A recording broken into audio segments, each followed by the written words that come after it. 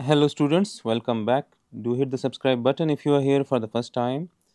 Now let's solve this problem which says that determine the resultant internal loadings on the cross section through point C.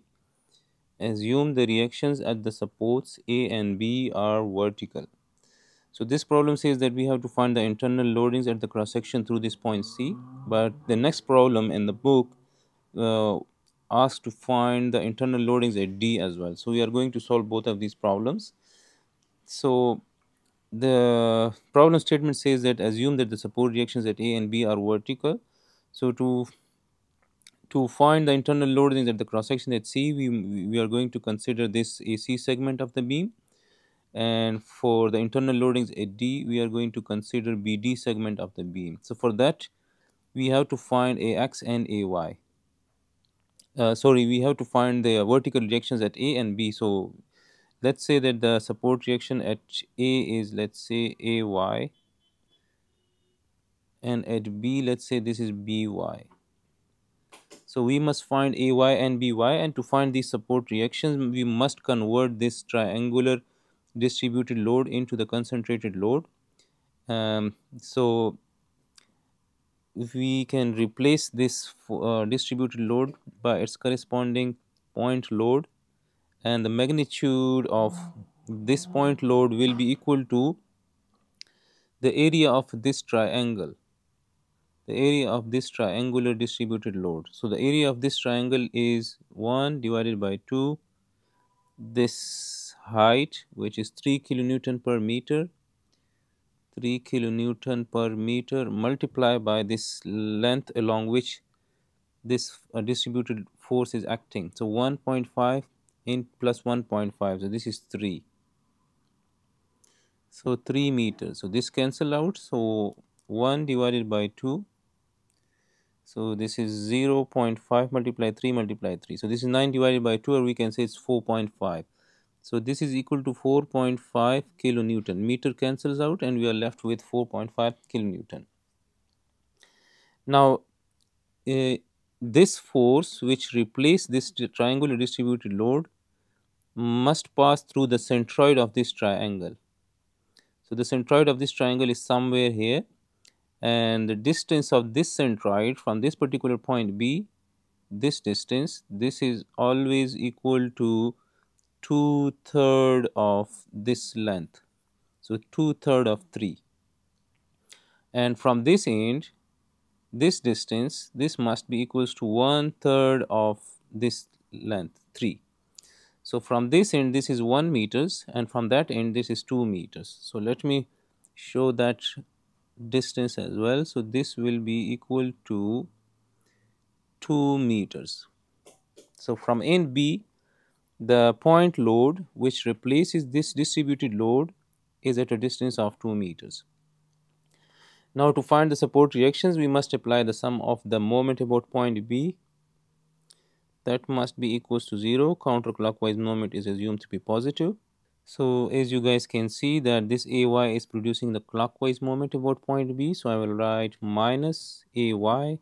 So the moment arm of this AY from that point B is this length of the beam. So the total length of the beam is 1.5 plus 1.53, and this is 0.5 plus 0.5 is 1. So this is 4. So 4 meters. So we will multiply this with 4.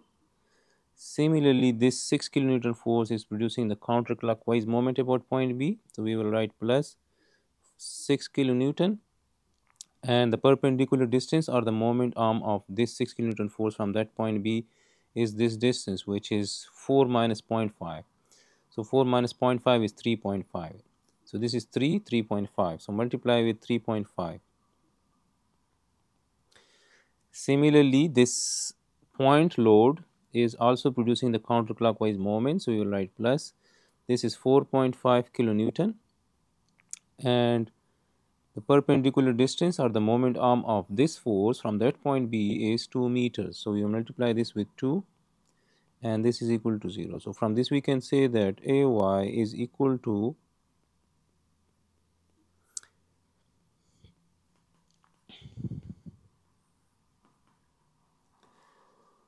so this gives us 7.5. So AY is equal to plus 7.5 kilonewton.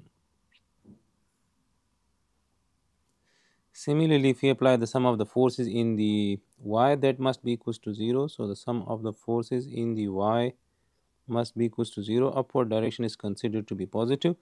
Now we have by in the upward direction, so plus by. Ay in the upward direction, ay is 7.5. This 6 kilonewton is in the downward direction, and this is in the downward direction. So both are negative, so we will write minus 6 and minus 4.5. This is equal to 0. So from this we can say that by is equal to minus 7.5 plus 6 plus 4.5.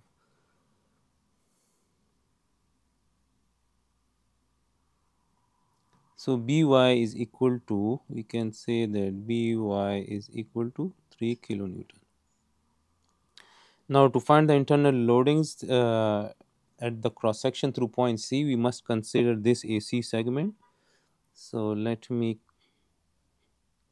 draw the free body diagram.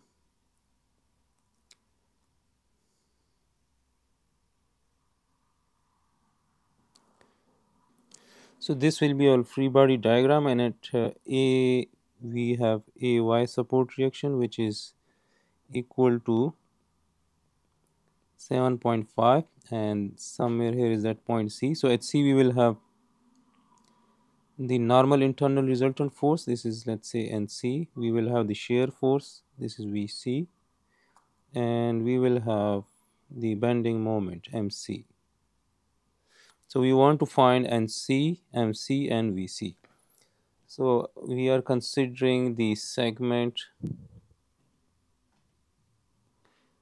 AC, and now we must apply the equilibrium conditions again. So um, if we apply the sum of the forces in the x, that must be equals to 0. Towards the right is our positive x. Now we have only NC in the horizontal direction, so this means that NC is equal to 0. Now the sum of the forces in the y must be equals to 0. Upward direction is considered to be positive. Now VC is in the upward direction. This VC is in the upward direction, so we will write plus VC. AY is in the upward direction, and this 6 kilonewton is in the downward direction, so minus 6 kilonewton.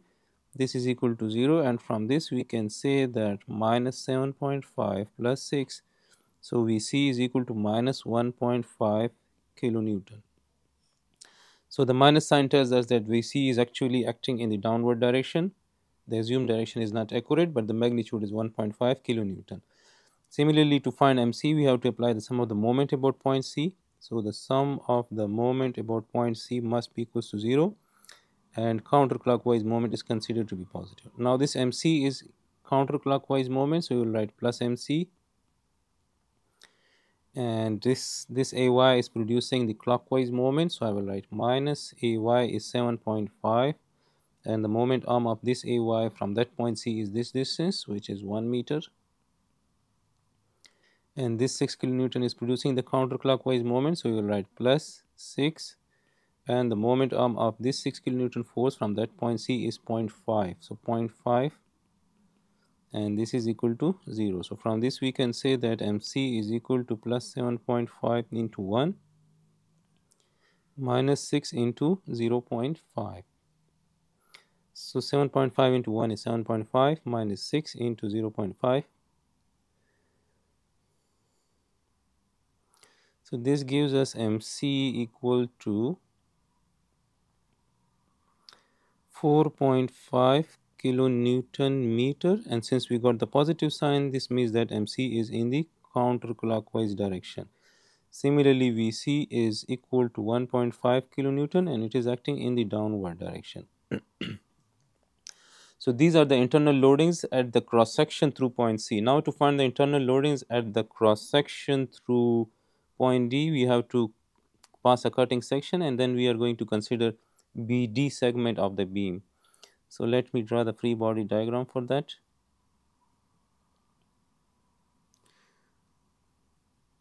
So at B we will have the By support reaction, which is equal to 3 kilonewton.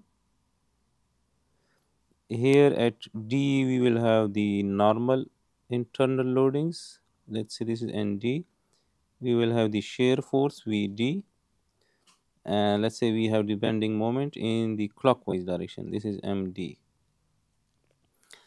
Now, since you guys can see that here we got again the triangular distributed load, but in the problem statement we were given the intensity of the distributed load at point C, which was 3 kilonewton per meter.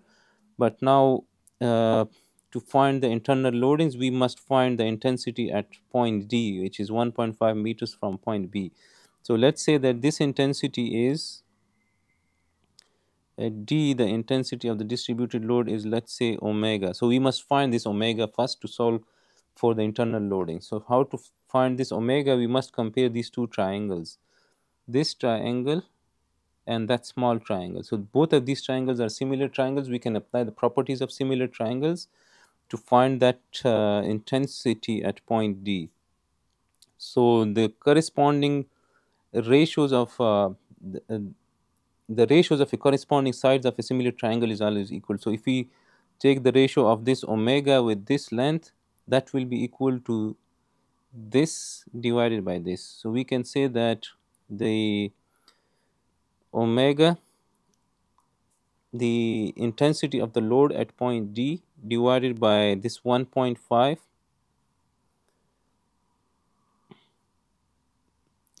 will be equal to that 3 divided by this 3 divided by this 3. So this is equal to 3, and from this we can say that this intensity is equal to 3 divided by 3 is 1, and which is equal to 1.5 kilonewton per meter. So this intensity is 1.5 kilonewton per meter. Now to find the internal loadings, we must replace this triangular load by its corresponding point load. So again, that load will be acting somewhere here through the centroid. It will pass. So this will be, and the magnitude of this will be the area of this small triangle now. So the area of this small triangle is 1 divided by 2, this height, which is omega, which is 1.5, multiply by this length. So this is 1.5. So 0.5 into 1.5,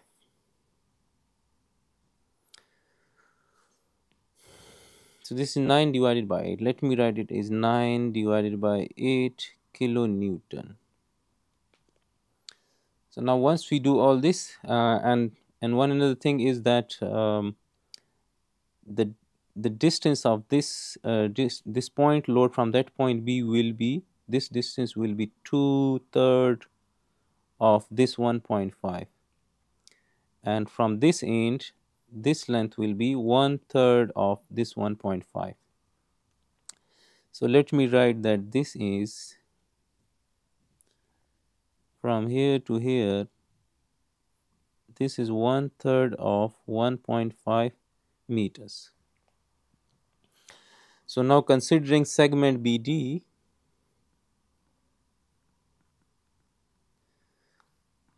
the sum of the forces in the x must be equals to 0.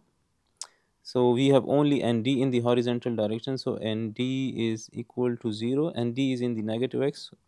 So multiplying both sides by minus sign, ND is equal to 0. Sum of the forces in the y must be equals to 0. Upward direction is considered to be positive. Now we have VD, the internal shear force at the cross section through D is VD. So VD is acting in the upward direction. Now BY is acting in the upward direction. So BY is 3 kilonewton, and this point load is acting in the downward direction, which is 9 divided by 8. So minus 9 divided by 8. This is equal to 0, and from this we can say that VD is equal to minus 3 plus 9 divided by 8. So minus 3 plus 9 divided by 8, this gives me minus 1.875. Vd is equal to minus 1.875 kilonewton. So the minus sign tells us that Vd is actually acting in the downward direction. Its magnitude is 1.875 kilonewton. Similarly, to find md, we must apply the sum of the moment about point d equals to 0. Counterclockwise moment is considered to be positive. Now md is in the clockwise direction. The assumed direction of md is in the clockwise direction, so we will write minus md, and this by is producing the counterclockwise moment, so we will write plus by is 3 kilonewton, and the moment arm of this 3 kilonewton force from that point D is 1.5, so we will multiply it with 1.5, and this point load is producing the clockwise moment, so you will write minus 9 divided by 8, and the perpendicular distance of this from this point D is this 1 divided by 3 into 1.5, so you will write this is equal to 0. So from this we can say that md, if I bring this md to the other side, so we will be left with this. So md is equal to 3 into 1.5 minus 9 into 1.5 divided by 8 multiply 3 multiply 1, right? So this is equal to 3.938 approximately kilonewton meter. And since we got the positive signs, this means that md is in the clockwise direction. So md is in the clockwise direction. Its magnitude is 3.938 kilonewton meter. And vd magnitude is, we can say that vd magnitude is 1.875, but it is in the downward direction. So this is the solution of these two problems. I hope this will help you in your learning. Do subscribe Engineers Academy for the solution of such more problems from Mechanics of Materials by R.C. Hibbeler.